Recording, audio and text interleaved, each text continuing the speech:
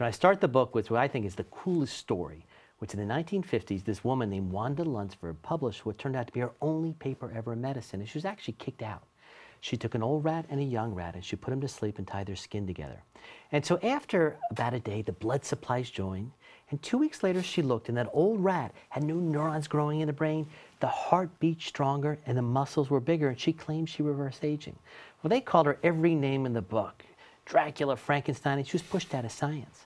Well, earlier this year, 3 laboratories independently, one at Stanford, one at Harvard, and one at University of California, San Francisco, repeated the experiment, and it worked. And what they showed is that stem cells in us go to sleep at around age 25, and they're proteins in young individuals that turn them back on. And so the notion that the cure for many of our ailments is actually within us is such a powerful way of thinking about things and exciting. I don't think we're going to live forever, but I'd love it if our 7th, 8th, and 9th decade can be quality ones and good ones, and if we can actually fix ailments with things like stem cells, it'd be amazing. So of course, all of our viewers are thinking, I don't want to sew myself to some young person, but how could this be applicable to me?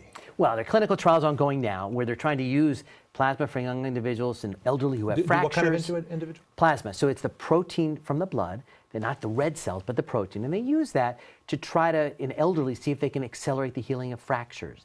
They're doing a trial in Northern California on severe dementia, seeing if they can reverse it. And very soon they'll be able to identify the individual proteins within it. So very much like an insulin is used for diabetics, there'll be a shot for this to hopefully wake up these stem cells. The caveat is that we've cured cancer 1 million times in mice and rats. Right. We've done a lot there. So it's not clear it's going to work yet in us, in humans, but it's certainly encouraging and exciting. And something along that line will certainly, in these lucky years, as I call them, make an impact.